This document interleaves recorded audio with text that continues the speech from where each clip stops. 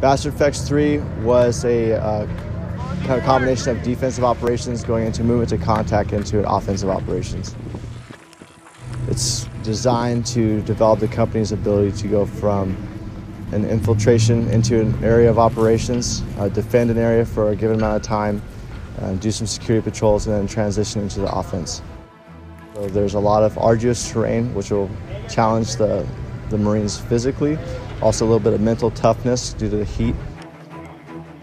It gets them in the right mindset for real-world operations, going into defensive operations, digging all day after moving through some tough terrain to get them ready for what's actually out there. You never know what's going to happen. Right now we're in a division life cycle. We're going into these 18-month workups, ready for that next fight. So what that means to a lot of us and what we're trying to really paint the picture to the Marines is that the next fight could be the entire division going.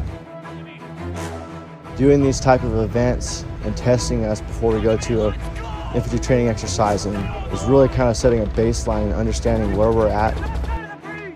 Going down to the lowest level, making them understand the importance of sectors of fire, of what the battalion needs to be understand when you're moving, what the battalion can bring to bear on an enemy makes them more lethal, because if I'm no longer there or the squad leader's no longer there, they know what they need to do to keep pushing the fight, keep continuing the mission.